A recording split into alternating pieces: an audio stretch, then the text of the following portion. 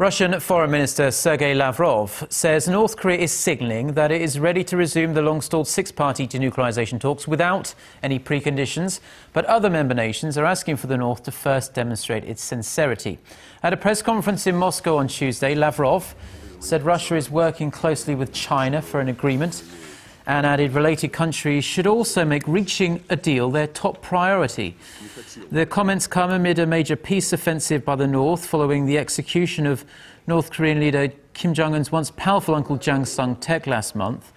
The multilateral dialogue involving the two Koreas, the US, China, Japan and Russia, has been at a standstill since late 2008.